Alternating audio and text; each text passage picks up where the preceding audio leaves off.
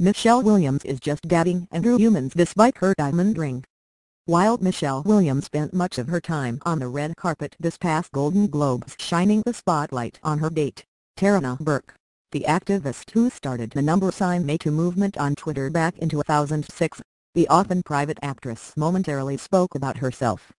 Specifically, Williams responded to a question about the heart-shaped diamond she wore along with her black dress.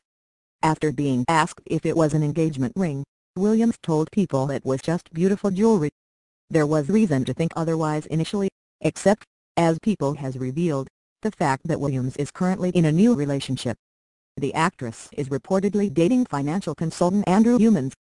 The New Yorker, who is currently employed as an investor and operations management consultant at Handel Group, according to his bio on the company's website, was first linked to Williams back in July when the pair were seen snacking their way through Rome's Campo di Fiori street market during a filming break.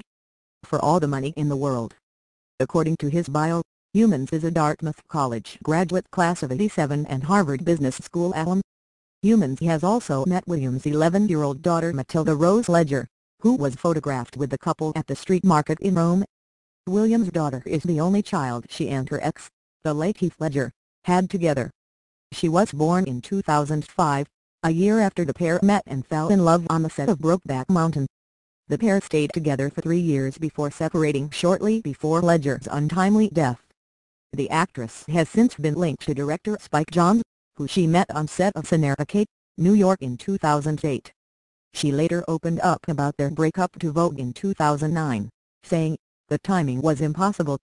I thought falling in love again was the only thing that was going to save me from the pain. This erroneous idea, it just makes things more complicated." Over the past few years, Williams has mostly retreated from the spotlight, with the exception of a handful of roles. "Really in the last 3 years, I've done 2 plays and played 2 very small parts in 2 very small films, this and Certain Women by Kelly Reichardt," she told W in 2016 when speaking of Manchester by the Sea. "And so I've had a 3-year break from looking at myself and from being aware of my face and my body in a certain way. Like my awareness of myself has expanded in a way, I feel like I'm less disembodied. I feel like I'm a whole body."